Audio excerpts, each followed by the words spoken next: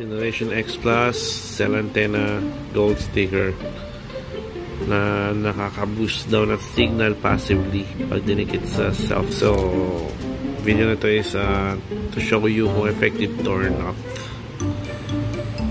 So sa instruction nakalagay, ididikit nyo siya sa loob ng cellphone sa ilalim ng battery, hindi sa battery mismo. So since device natin dito is hindi removable ang battery, test na lang natin nang ididikit natin sa likod kung gagana. So ito siya, golden sticker for antenna. Hindi ko lang effective to, but I doubt. And we have here is the Huawei P30. Kung makikita nyo yung signal, yan, 1 bar lang. This is globe, and let's try it out.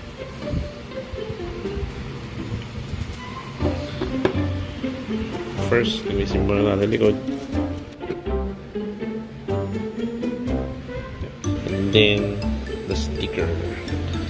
May instruction pa rin sa sticker, upside correctional, so dapat ganyan, or kung ano man orientation ng antenna nyo. As far as I know, ganyan ang orientation ng Huawei P30. So yan, nakikabit ko na siya. Kasama pala yung plastic. Hindi pala nire-remove yung plastic cover. Kala ko may iwan yung bakal. So, moment of truth. Nakita nyo kanina, 1 bar lang. Now,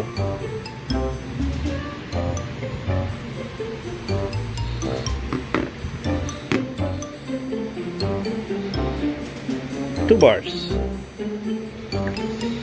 Yan, 2 bars. So, meron ba improvement? I don't think so. Kasi nag-play naman around 1 to 3 bars dito sa area ko. Yan yung, kahit nyo bumalik ulit sa 1 bar. So, effective ba siya? No. You're wasting money for this sticker.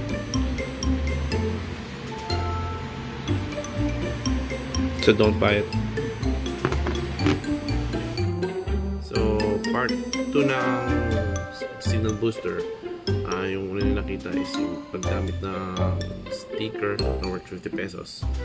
50 pesos for 5. Now passive signal booster daw yan. Idikit nyo lang sa loob ng motherboard ng phone nyo, alisin yung battery, and then babalik yung battery. Then that's how it works.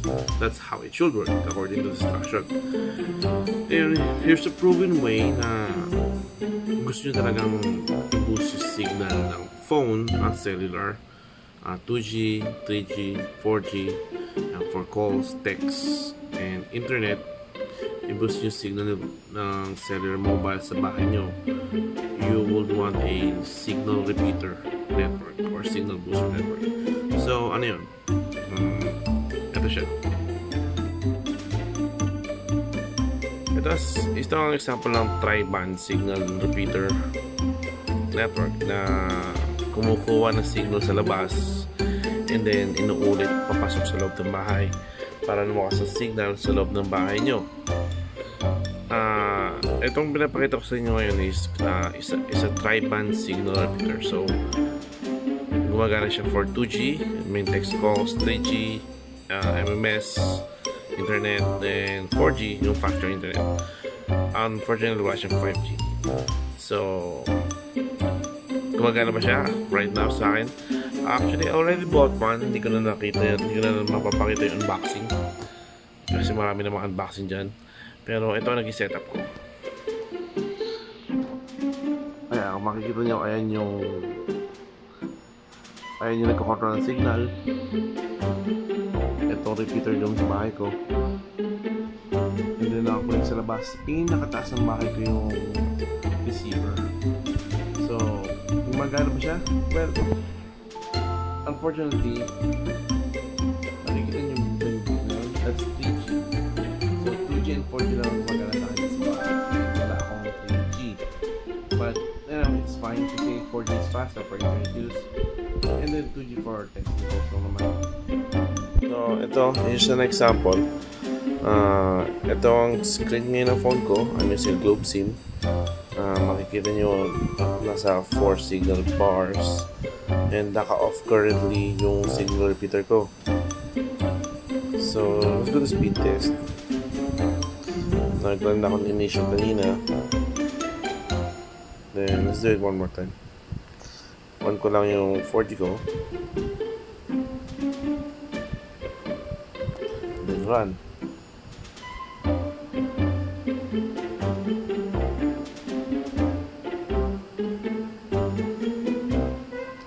So, ganyan nakabilis ng 4G internet dito sa bahay na naka-off pa yung repeater.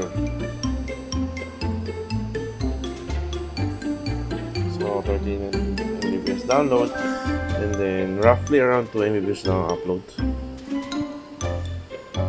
Ngayon medyo mataas kasi gabi na, makatulog na yung tao, pero usually hindi po pa rin lang ganyan mataas yung upload. Yan. So nakikita niyo yung signal bumababa. Okay, wait lang natin mag-initialize yung signal. Turn on natin yung signal repeater para matest natin bago mag-initialize yung signal. And then naka-on naman na. Wait lang natin. Ayan, natin yung full bar. Now, test ngayon natin ang speed test.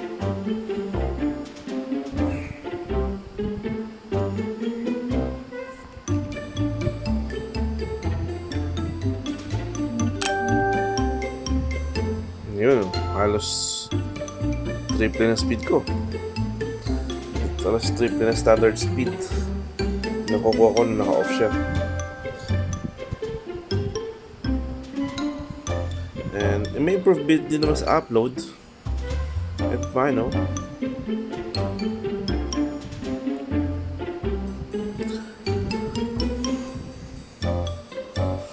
So yan, solid proof na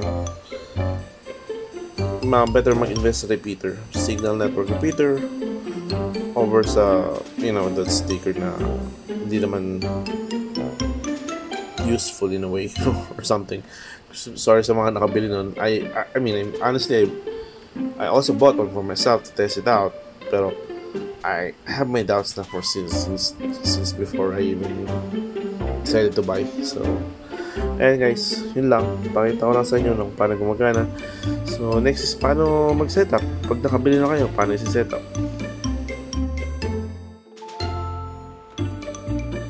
So next naman is paano ang setup niya. So once na nakabili na kayo, dati yan na naka-box, balik na box, nakapack na yan. So inclusion ng items is yung outdoor antenna, ito, indoor antenna, yung dome, and then yung nagre-repeat ng signal, nagpapasok ng signal sa bahay nyo, and then yung power supply. Ngayon, itong outdoor antenna, yan ang lalagay nyo sa taas ng bahay ito. The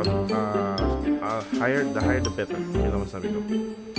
Taas ng bahay nyo, the higher the better. And then hindi siya yung ituturo nyo, parang ituturo nyo kung nasan yung itatapat nyo siya pag nasa, kung nasan yung cell tower ng Globe, Smart na, no. Ang gagawin nyo is ihaharap yung side na to kung nasan yung cell tower. Either side okay lang, basta naka-side, hindi paturo. And then kakabit nyo siya yung cable, may kabitan ng cable yan dito, and then kakabit nyo yung mahabang coaxial cable dito sa BTS, hindi sa mobile sa BTS. Tapos set up nyo itong dome na to, kakabit nyo siya sa mobile dito. After nyo mobile, pag nyo na isaksak, kasi tigara na siya. Ideally and preferably, mas malayo apart tong dalawang to, much better. Yun lang masasabi ko. The higher na to, much better. Mas malayo sa isa't isa to, much better.